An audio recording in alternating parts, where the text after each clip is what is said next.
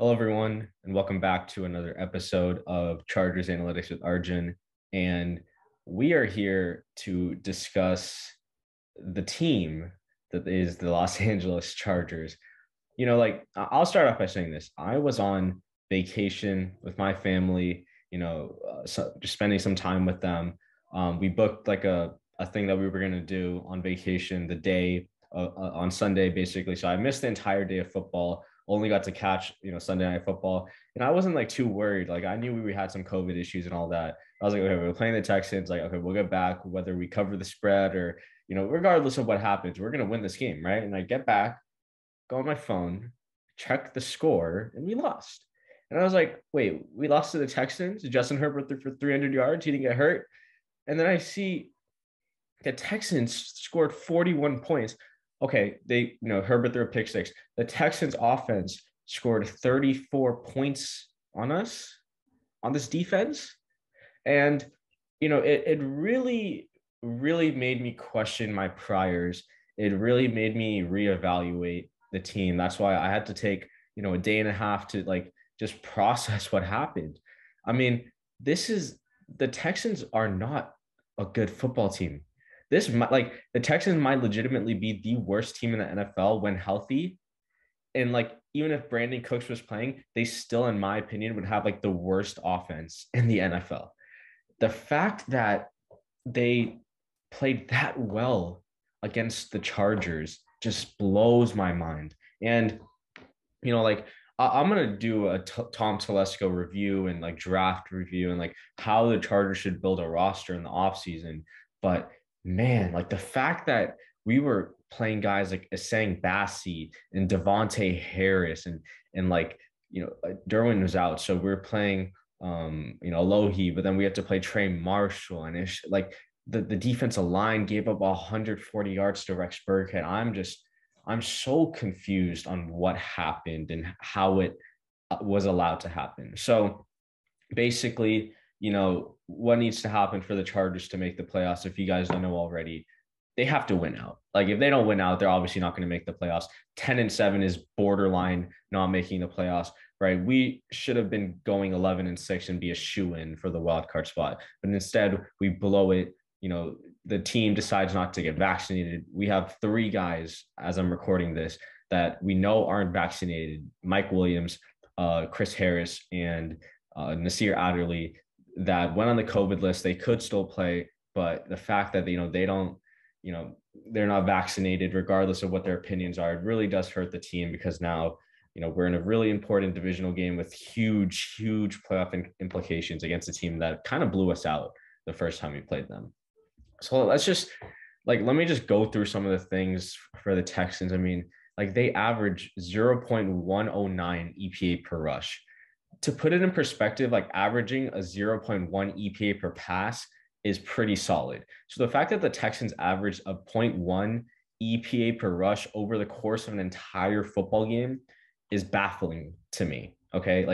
I understand we were missing Justin Jones and all that, but that is no excuse. I mean, like I said, this Texans offense was missing Brandon Cooks and three offensive line starters. They had 5 rushes for over 10 plus yards. 5. They forced 5 missed tackles on rush plays. They forced 9 missed tackles overall. Like I'm just like, how did this happen to this defense? And like I said, I am someone who accepts my wrongs. I accept when I was wrong in the past, before the season, when I said Brandon Staley would have a good defense, regardless of the players. He knows how to adjust his scheme. His scheme works. And here's where I went wrong. I still believe the scheme works. The scheme in itself, the way it's built, the conceptual idea and the mastery behind it, it's all directed in the right way. He wants to limit explosive passes and force you to run the ball. Where I was wrong was that this team is built for that scheme, which it isn't. And even when the starters are healthy, this team is not good defensively. That doesn't mean Brandon Staley is a bad coach. Let's not get that wrong. Brandon Staley is a great head coach. He should be the coach for the Chargers for a while because he gives the Chargers a chance to win in the margins that other coaches don't, which is going for it on fourth down, being aggressive, throwing the ball in early downs. Like if we look at the Bengals, like the Bengals have a really solid roster that's kind of held back by Zach Taylor because they don't throw the ball on early downs a lot. I don't know why. Maybe it's because they want to protect Joe Burrow, have him taking less sacks, less dropbacks, and all that. Brandon Staley gives the Chargers a great chance to win by his game management and his aggressive mentality. Now, with that being said, this defense, and excuse my French, is fucking awful. This defense is terrible. Like the fact that, like I said, the Texans dropping 30 plus on this defense, I don't care who was out for us, is just unexcusable. It really is. Davis Mills had 5 explosive passes of 15 plus yards. 5. And we forced 3 total pressures. So if Joey Bosa and Justin Jones are out and we're going against a team with 3 backup offensive linemen and we only get 3 pressures, we have issues, my friends. We have major, major issues. And let's not get it twisted. Let's not get this twisted. The Chargers did not lose this game because of their offense. I don't know who said, or if anyone's been saying, because I've kind of stayed off Twitter since that game for a little bit. I don't know if anyone's saying that the Chargers offense lost in that game. The Chargers offense scored 29 points. They scored on every single drive besides, the drives that had turnovers, which was 3 of them. They just weren't good on third downs, which forced them to kick 3 field goals. The Chargers had a 64.3 success rate.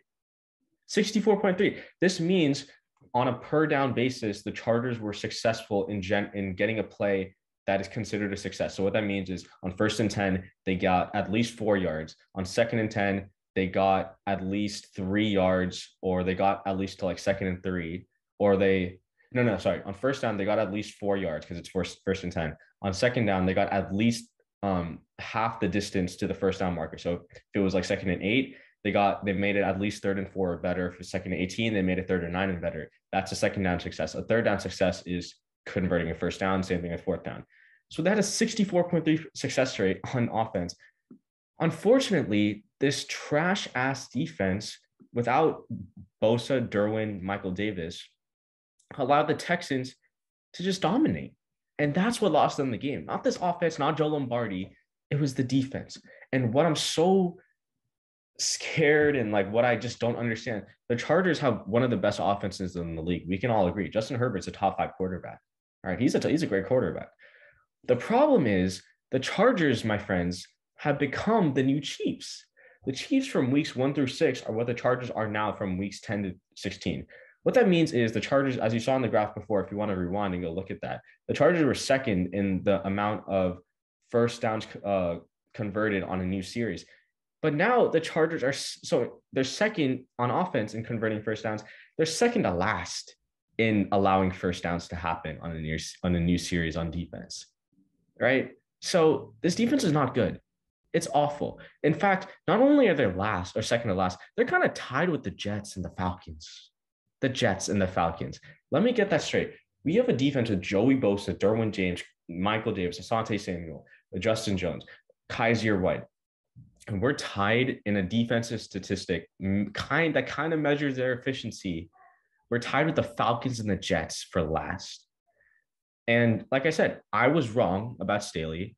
I don't think I'm wrong about his scheme. I was wrong in the way that I thought he would use the scheme to bring out the best in his players. Because right now, it's just not working. And I really don't know what it is. And, the last thing I'm going to do, by the way, go follow my guys, Timo Riske, PFF_Moo on Twitter, and at Kevin Cole PFF, who I use, some of their numbers for. If we look at, the playoff picture and like what we kind of want to happen, I can't, this is kind of small for people seeing it on YouTube, but basically, if we have a 41% chance to increase our playoff probability if we win this game against the Broncos. What else do we need to happen? Well, as on top of us winning out, we need the Dolphins and the Ravens to lose. Luckily, they both have pretty tough matchups, right? The Ravens play the Rams. So if the Rams win, our playoff probability increases by 17%. If the Titans win, our playoff probability also increases by 17%. We also need the Colts to win because that increases our probability by 8%. So basically, here's our guide to, who do we want to root for on top of the Chargers on this Sunday. We need the Colts to beat the Raiders. I hope Carson Wentz comes back. Even then, I still think Jonathan Taylor runs all over them. We need the Titans to beat the Dolphins, which, I mean, like, look, the Miami Dolphins are a Mickey Mouse team. I mean, they have not beaten anyone outside of the Ravens. And the fact that they've gone from 1-7 to 8-7, I mean, props to them for pulling off 7 straight victories, but it hasn't been against anyone impressive. And then we need the Rams to beat the Ravens.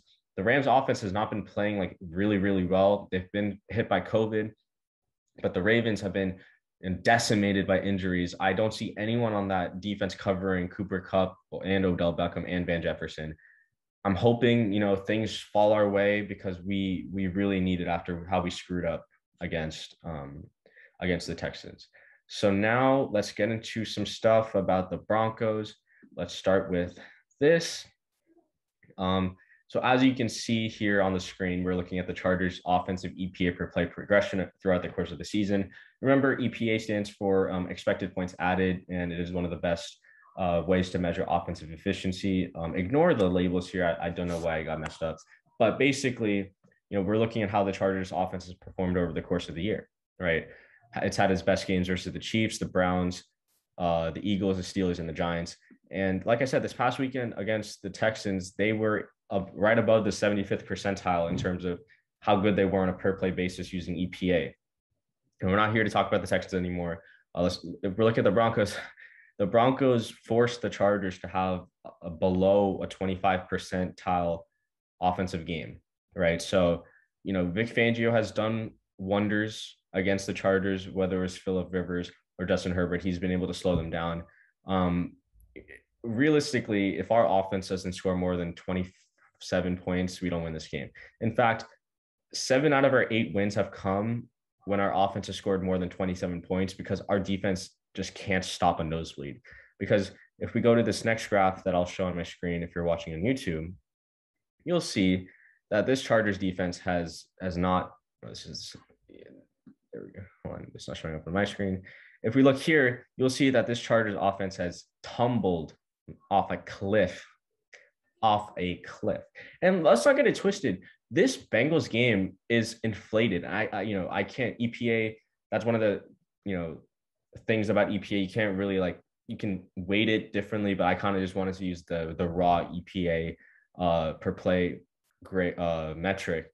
This Bengals score, which is right above negative 0.3, right in that negative 0.35-ish area.